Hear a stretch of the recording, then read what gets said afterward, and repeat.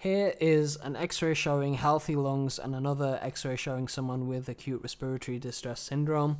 You can see on the one who has the syndrome, you can see on both sides of the lungs we have whiteness, these white patches. It's quite a big appearance. This is known as bilateral opacification.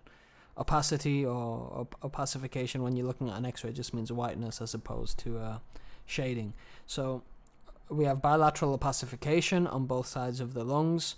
For the official diagnostic criteria for acute respiratory distress syndrome, it needs to be an acute onset, so it has to happen very rapidly. The ratio of partial pressure of oxygen to fraction of inspired oxygen, so PaO2 to FiO2, has to be 200 or less. The x-ray needs to show these bilateral whiteness or opacification. And pulmonary artery wedge pressure needs to be 18 millimeters of mercury or less when it's measured. There also has to be no evidence of left atrial hypertension. Now let's just move on to the treatment. Just to keep things brief, usually mechanical ventilation is required, and this is where a machine is used. It's attached through the mouth down into the main airway, and air and oxygen is blown into the lungs. The patient is sedated for this to happen.